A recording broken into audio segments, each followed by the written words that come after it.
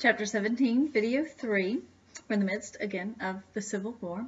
We're going to look at some different aspects of it in this video.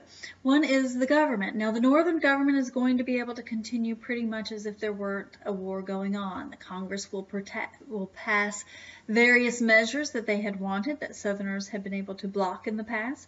They'll also just pass other things that needed to be passed at the time, and they don't have to worry about the Southerners' perspective on any of those bills.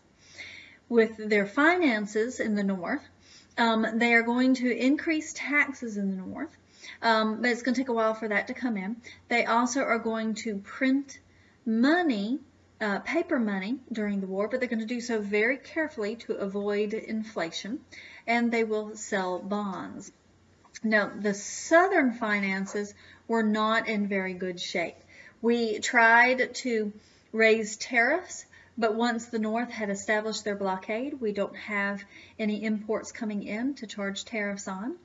The South raised taxes, but the South very quickly hit poverty during the war as a result of the blockade and so forth. And so to raise taxes, first of all, you couldn't get blood from a turnip, so they weren't getting the money, and the taxes just made people mad. The South is going to print paper money as well, but they won't do it as wisely. And so you will see pretty bad inflation.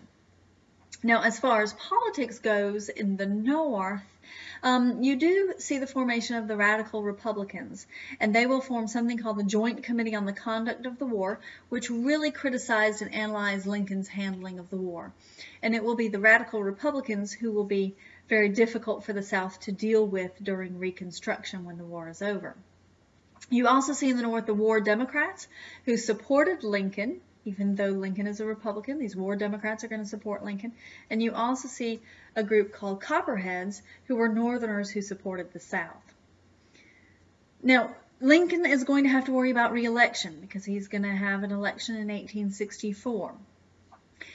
He is running with the same party that he always had, but he's going to call it the National Union Party because that sounded nice and unified.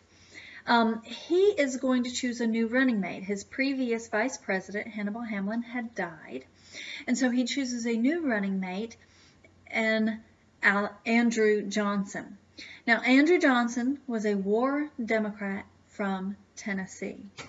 So what that means is he is a Southerner who has supported the North.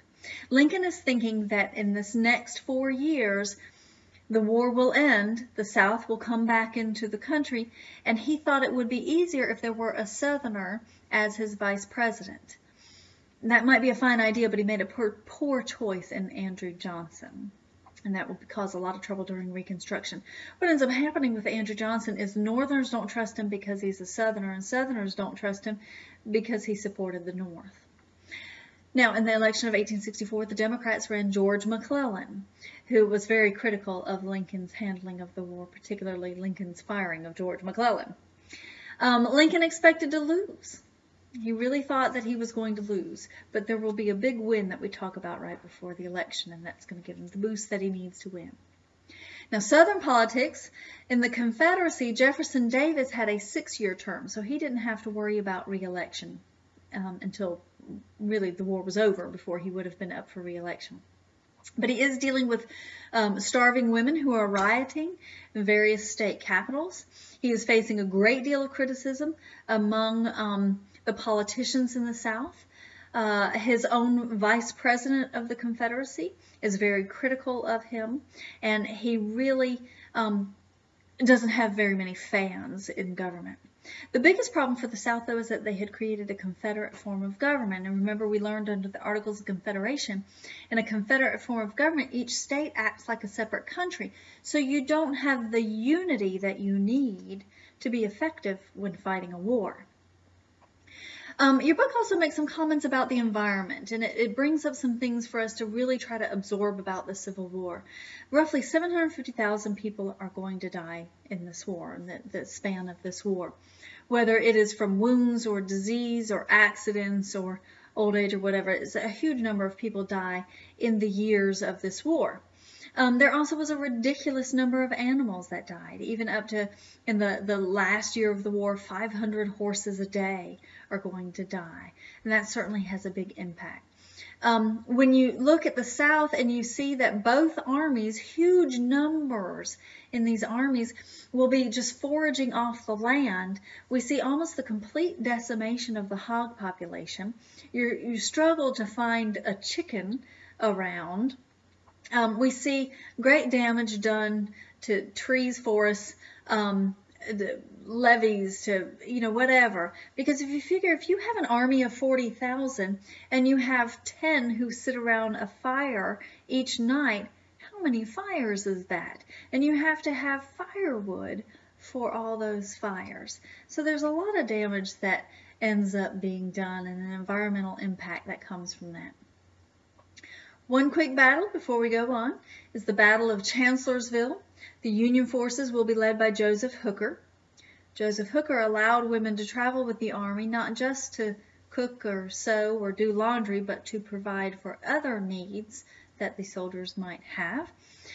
These women were called Hooker's girls, and then they became simply known as Hookers.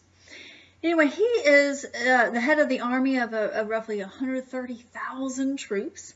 The South, led by Robert E. Lee, will have about 60,000. So again, he is outnumbered 2 to 1, but that's what happened with him pretty much every battle. Stonewall Jackson is going to surprise Northern General Hooker on the right flank, and the South will win this battle at Chancellorsville. It is a big win for the South, but with heavy losses, not just in troops, but Stonewall Jackson will be shot by his own men.